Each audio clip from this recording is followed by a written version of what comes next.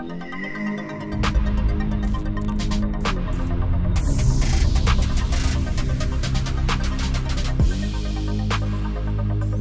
guys, well in the spotlight today we've got the ASRock Z390 Phantom Gaming 7.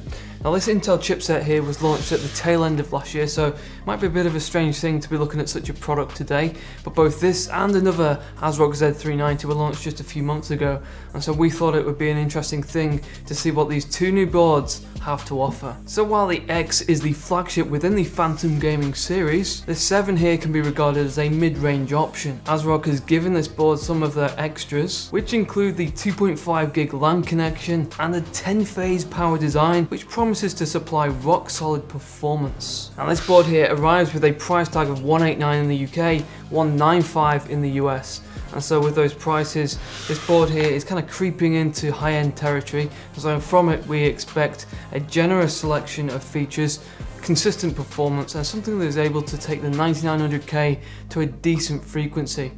And so with that intro now out of the way, let's do a quick unboxing on this and check out all of those features. Firstly then, this is the box that our board arrives in. As you can see, nicely designed.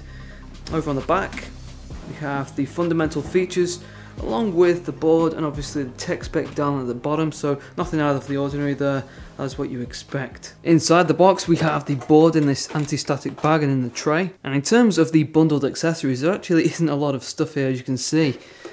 First of all we have the driver CD. You can get all those online anyway, but there is a disc there for that. We have the user manual and then the software guide, so that is specifically for the software. Some SATA cables, I think there is, there's 2 in each pack, so you get 4 of those.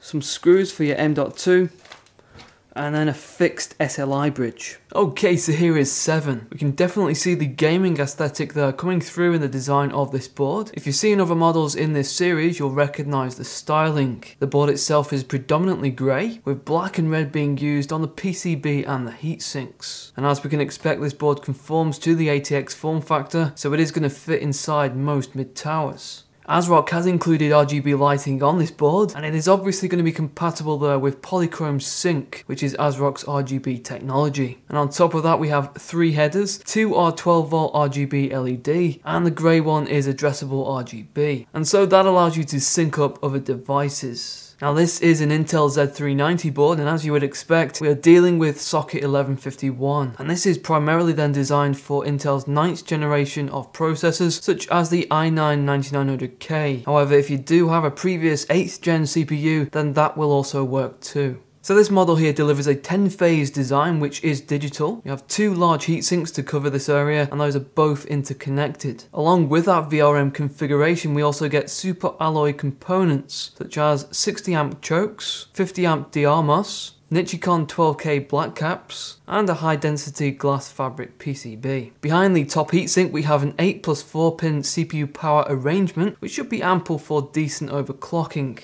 Now for the fan headers we get a total of 5 across this board, 2 of them being the designated for CPU fan or the water pump.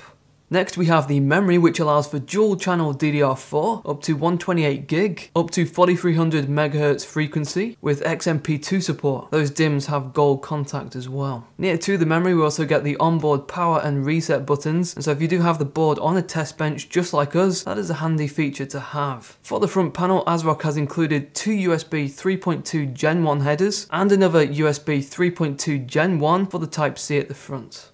Storage is something that ASRock has not held back on, with up to 8 SATA 3 ports for SATA-based drives. And there are 2 M.2 slots which are both PCI Express Gen 3 X4. Those M.2s have full heatsink coverage, just need to remove those screws to attach the drive. Behind the SATA ports we have a large heatsink which sits over the Z390 chipset, and just below the lower M.2 we have an LED debug panel, which although not essential is a handy tool to have there for diagnostics. Now in the PCI Express section we have 3 PCI Express 3.0 X16s which are steel reinforced, and another 3 PCI Express 3.0 X1s, and the modes for each of those X16s are 16, 8 and 4. Below the top PCI Express you can see that we've got the M.2 slot there, which is designed for Wi-Fi. That uses a Key E connection, but strangely enough we don't get a Wi-Fi card or antennas included. This is something you're going to have to source yourself. Shifting over to the audio, which is right next to that PCI Express, as with all Z390s, our board here uses the Realtek ALC 1220 codec, and it is accompanied by some other features and components, such as the Nichicon Fine Gold Series caps, the NE5532 headset amp, separated left and right channels, gold-plated audio jacks on the back panel, and all of that kit has the isolated circuitry to prevent any interference. And so what we typically expect on an ASRock board, and the audio quality there is great. And then finally we have the rear I/O section of 7, and it's great to see that ASRock include a pre-attached rear I/O shield, which is one less thing to have to think about when you build inside the case. And so in terms of the included ports, we get 2 USB 3.2 Gen 1 ports, PS2 keyboard mouse combo port, DisplayPort 1.2, HDMI 2.0, another 2 USB 3.2 Gen 1 ports with the 2.5 gig LAN port, 2 USB 3.2 Gen 2 ports, one is Type A and the other is Type C, another LAN port that is gigabit, 2 holes there for the antennas if you want to add that in, and then the 7.1 audio jacks. And so a good selection of ports there to make use of.